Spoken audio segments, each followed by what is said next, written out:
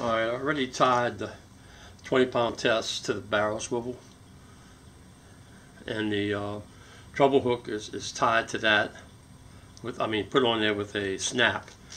Now I'm going to take it and I'm going to string it inside the squid in the backside. I got to learn how to do all this because it takes. I do have 20-pound mono I'm using. It's going to give it a little better for me to handle it. Pull it down, pull the barrel swivel inside the squid along with the treble hook.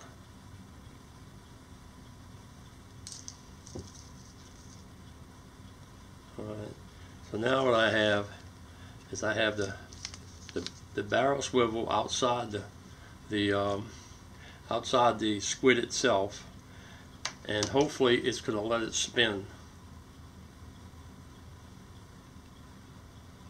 without tangling the line up. That's the problem I have after a while of doing it. This line, so many turns and everything in it, it just has a tendency to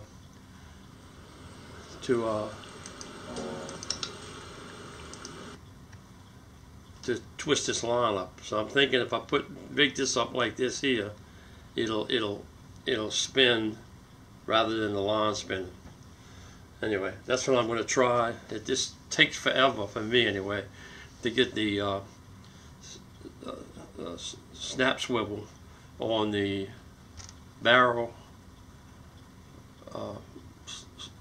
swivels, and also this the hook on that. Anyway, I'm just going to try this out. I'll let you know how it works out, see if it stops the line from spinning.